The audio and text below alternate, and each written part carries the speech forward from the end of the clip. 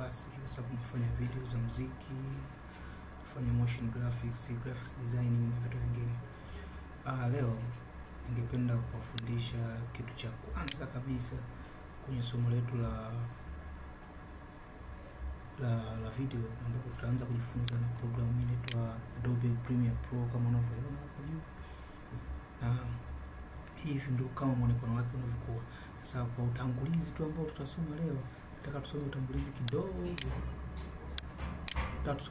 kidogo ambao tutaweza kukusaidia wewe kwanza unayejifunza au beginner kwanza kutumia hii Adobe Premiere Pro kwenye mambo ya video. Kwa cha kwanza tutakapofungua, kwa mfano wale wanaotumia Adobe Premiere kuanzia CC 2017, 18 na 19, 15, 16, kwamba unapokuwa unazifungua hapa hivi ndio imefunguka, ndio mwanzo kabisa, ndio maana inaandika start. So we start here. Kwa kwanza kabisa kuna sehemu ndio recent. Recent ni sehemu ambayo unaweza kuona kazi zako zote ambazo ulishawahi kuzifanya kwa yule ambaye alishawahi kufanya kazi. Lakini kama wewe ndio umeanza kutumia hii program, unaweza kwenye recent hapa uweze kuona kitu chochote hapa. Kwenye hapa ninapoizungusha kasa yangu.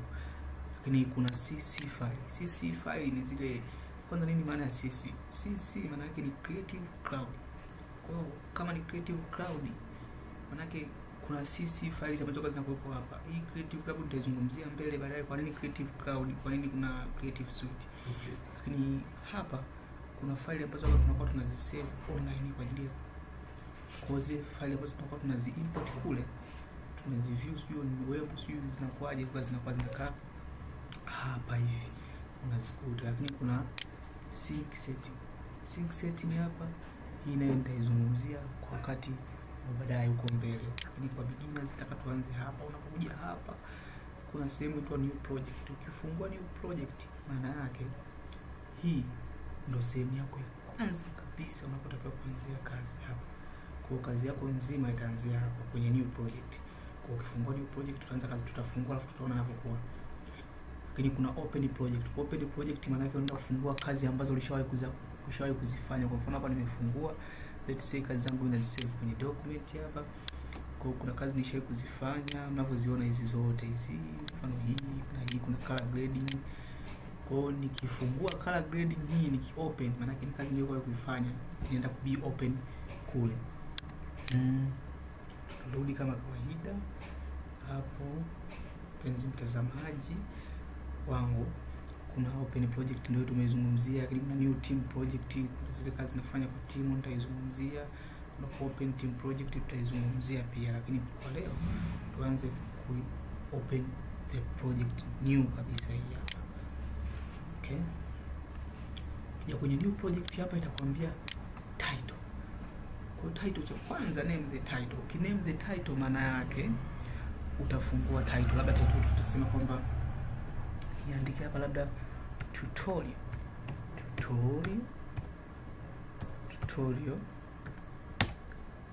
1. Sawa, au tutorial 1 kwa maneno.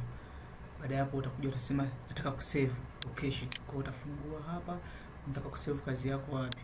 Kwa utachagua hapa kama unataka kusave hapa, unataka kusave kwenye document, unataka kusave kwenye nini, popote kwenye desktop unataka kusave popote. Mimi niko nisha set nataka kusave kwenye document. Kwa baada hapo kama kuna kuselect folder utaselect, lakini niko nisha kufanya settings zangu kwamba kazi itaenda kwenye document. Kwa ukija kwenye general hapa, kwa wale wenye kompyuta ndogo watakuwa wana save kazi zao kupitia Mercury Playback Engine software. Maana yake itakuwa haina option mbili, inakuwa ina option moja tu, hii ya Mercury Playback Engine software. Kwa hiyo ukiona hivi pia usijisikie vibaya, lakini ni mashine ndogo, kwa hiyo lakini inafanya editing vizuri, ila speed yake kidogo nitakuwa tofauti na hii ya kwangu. Kwa hiyo hapa mimi nikitaka kuset nitakuja kusave kwenye playback. Sawa, Mercury Playback Engine GPU acceleration, hii ndio nitakayotumia. Hizi nitakuja nitazizungumzia baadaye. Sawa, ila hizi kwa mfano hii ni kwa mashine kubwa kabisa kama ya kwangu na inakuwa ina option hiyo. Lakini hii kwa mashine kama ya kwako, labda tutumie hii kwa mashine kama ya kwako ndogo, au kwenye mashine kubwa unaweza kutumia pia hii, speed inakuwa sio mbaya sana. Lakini kuna display format. Display format hapa tutaacha time code audio sample tutaacha hapo, DV tutaacha hapo, tutatumia digital video, tutatumia HDV zile za zamani. Kama kuna maswali utaniuliza hapo chini, utaweka comment yako nitawajibu. Nataka nifundishe nini pia utaacha maswali yako hapo chini nitafundisha. Yeah. Hapa hizi ni sehemu za kusave kazi zako, kuna capture nini, mimi nilisave zote kwenye document. Ili unaweza kusave popote, sio lazima usave kama nilivyo save mimi. Na hapa hivi pia nitapazungumzia kwa baadaye. Naomba kwa leo fundishe kwanza hiki preface kwanza kabisa unapoanza kuedit. Hapo utafanya okay. Chapiga okay hapo. Utasubiria itafunguka hapo. Kama unavyoona. Na programu yangu kama unavyoona hapo imefunguka. Itakuwa kama hivi. Kwa hiyo itakuwa na sehemu kama hizi za project. Hizi ndio sehemu zetu za kuweka project. Kwa mfano ukitaka kuchukua project hapa, una double click, au unaweza pia kuna double click, lakini pia unaweza drag ukaibeba tu ukaiweka. Kwa mfano nisitumie hiyo njia, nikaja nikatafuta video yangu labda kama hii hapa, nikaja nikaichukua hapa, nikaja nikaiweka hapa kama hivi, unaona, kuibeba kama hivi, nikaanza project yangu nikaidrag ikakaa hapa kama hivi. Lakini leo sikuwa sana nataka kufundisha sana huku, sababu kuna vitu ambavyo nataka kwanza leo vijue kabla ya kufikia huku. Kwa hiyo nitahitaji sikio lako kwanza. Hizi project yoga tunakuwa tunaziset tu wenyewe. Kwa mfano hapa inaweza nikaiweka hapa hivi, uone. Kwa hivyo kwanza vya kujua hapa lazima ujue kwamba hii ni sehemu ya project, window project, lakini ni sehemu MB.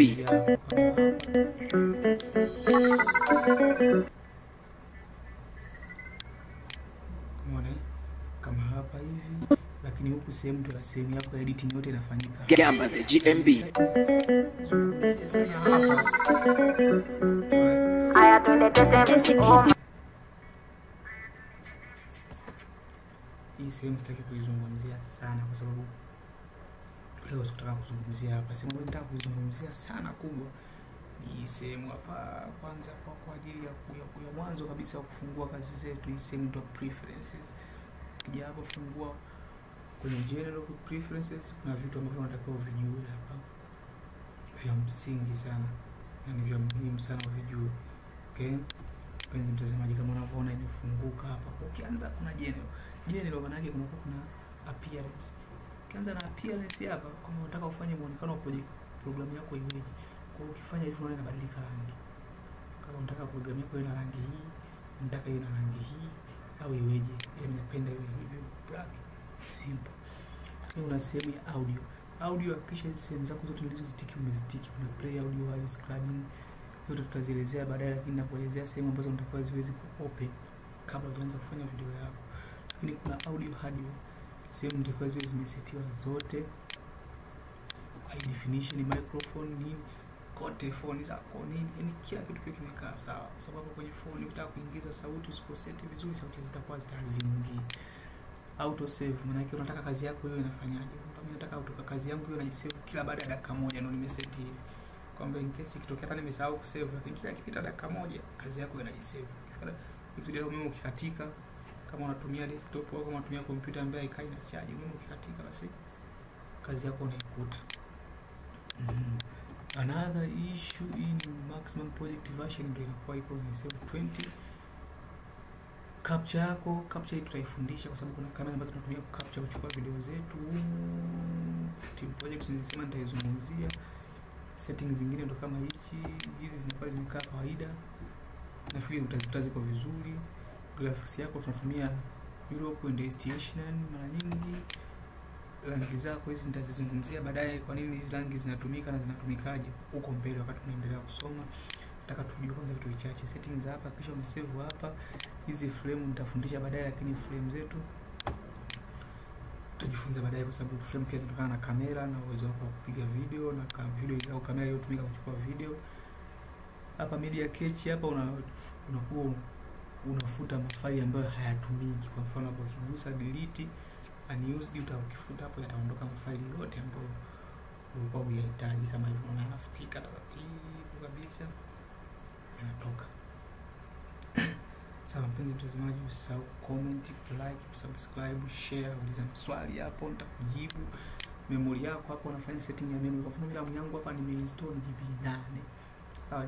Lakini nimechagua, lakini imesoma 7, lakini nimechagua kwamba hizi program zangu hizo zote za Adobe zile zinatumia GB 5. Alafu zingine zilizobaki zitumie GB 2, lakini unaweza kuset hapo. Umeona huko unabadilika. Ukisema hizi zingine zitumie 6, itumie 1 sawa. Ukisema hivyo hivyo, yani kwa hiyo mimi nimetumia hii 5 huko.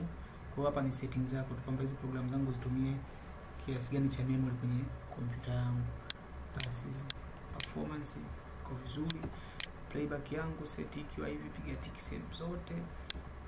Sync nilisema nitaizungumzia, lakini hakikisha imekaa hivi. Timeline yako hakikisha imevaa hivi. Render audio, yani rendering video, yani hakikisha imekaa hivi. Pia timeline yako trim yako hakikisha imetiki kama hivyo. Baadaye utapiga okay. Unaona?